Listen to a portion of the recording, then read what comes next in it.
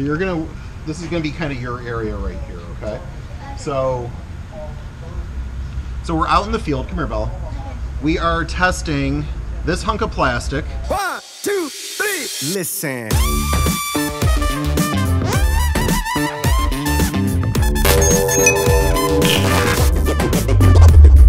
So the other day I was filming and I was doing like all these cinematic sweeps and stuff, and I was watching my friend Dave, and Dave, I'm going to privately tag you in this.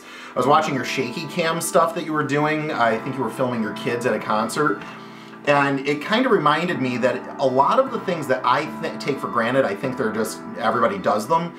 Not everybody does do them, and I forget about that because I've been studying what I study and do for a long time, so it's second nature. So I went on Amazon and bought this thing. This is Ulanzi, U-L-A-N-Z-I. It's definitely some Chinese brand. This is just an injection molded piece of plastic.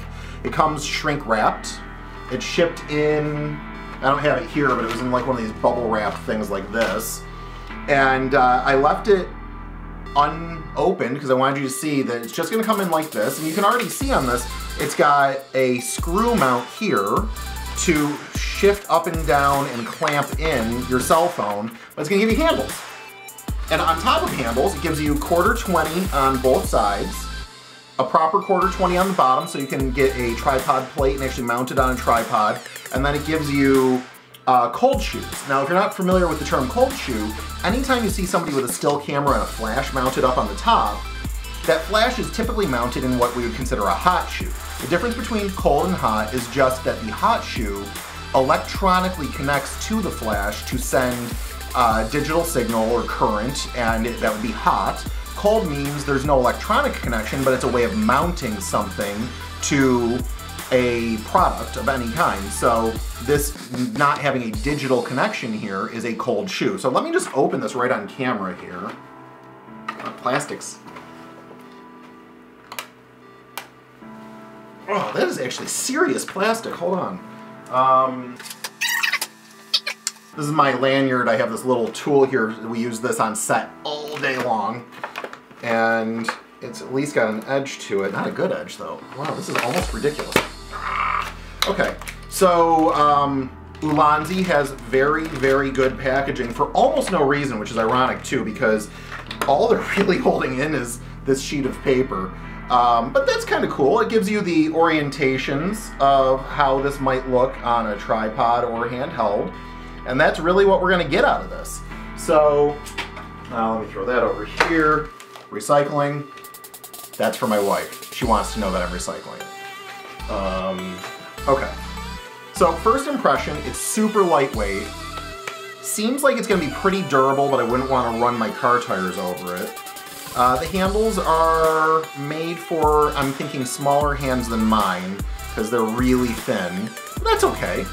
The shoe has a metal insert in there, which I appreciate because you're going to be putting pressure against that, and so that's a wear part. Let's see how this is. Okay, so there's some foam in here that I think this red foam, I like red, so that's kind of cool. But I think that will help hold things in. So I've got a small case on my phone. I'm gonna stick that bad boy in there. You know what I don't really know is which orientation would be more proper. I feel like the lens should be up, which does put my volume buttons down, which I'm not too thrilled with, but that's not their fault. That would be, that would be the cell phone manufacturer. So now I've got this. And I guess, really, the proof's going to be in the pudding when I go out and try to film something. Regarding that. Okay, so I am not operating the camera right now. This is my awesome daughter, Bella. You can see in the behind-the-scenes shot that she is holding the camera. And Bella, how's it feel? Does it feel good holding that? Yeah.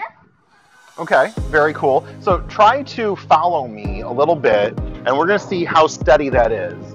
And this is really the test, because for me, I've been filming long enough that I can get a steady shot if I really think through the kinesthetics of how my body operates.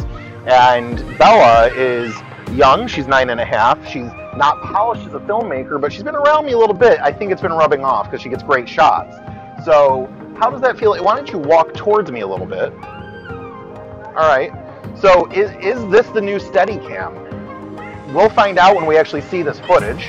And okay, so now just follow me back here for a second. What I want to do is I want to walk through a couple of concepts right now on camera motion. All right. So when I was a catcher, I was a catcher in baseball. In fact, I actually was almost going pro. Sad but not sad story. We're not going there this time. But when I was a catcher, I would get into my crouch, ready to get a ball in. And let's say I had a left-hander throwing, I got a curveball coming in. There's a high probability that thing's going to hook this direction.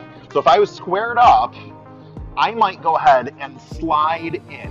Well, that slide in, that feeling where everything's tight and I'm actually getting my body prepped and ready, that's actually kind of the same type of feeling and motion that you might want to get when you're trying to film steady or in motion with your cell phone.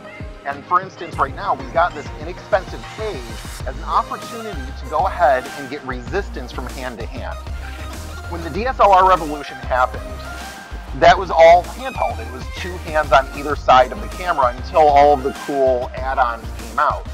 And that's a relevant example right now because at some point, somebody said, let's put iRoof on the screen and you get a third point of contact. The reason why a tripod is so sturdy is because you get 3 points of contact. But with DSLRs, you could get 3 points of contact, hand, and eye, right to face. The closer you can get to that when you're filming with anything that's, you know, a tripod or handheld or shoulder mounted, 1, 2, and the shoulder, 3 points, you're going to increase your ability to be still or steady or smooth. And while you can't replicate it with this tool, you can go ahead and kind of push in and experience some of the smooth motion of your body because you are actually putting that physical muscle effort in to cleaning it up. So, Bella, I'm going to film you for a second. I'm just going to turn this right around. Yeah. Okay.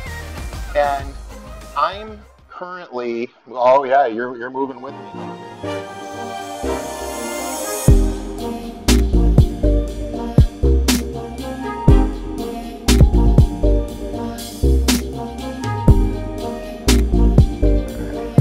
I want to get right in front of the GoPro for a second here. Ready? So when I'm doing this, I'm putting pressure from my elbows through my hands. Not like I'm going to break this. This is I don't know if it's ABS plastic. It feels like it might be. You know, pushing in on the sides too hard. You know, if you're a muscle man, you might go ahead and break this. But I don't think we're at risk of doing that right now. But a little side-to-side pressure never hurt anything. Oh, there's friends there. Yep. Okay. And I am walking around her right now. And no, it's not a Steadicam, but wow, for a $13 tool, this is super handy. What do you think, Bella? It's pretty cool. All right, did it feel comfortable holding it? You've got small hands, I've got big hands. What do you think? Well, my arm was hurting, but it was pretty cool.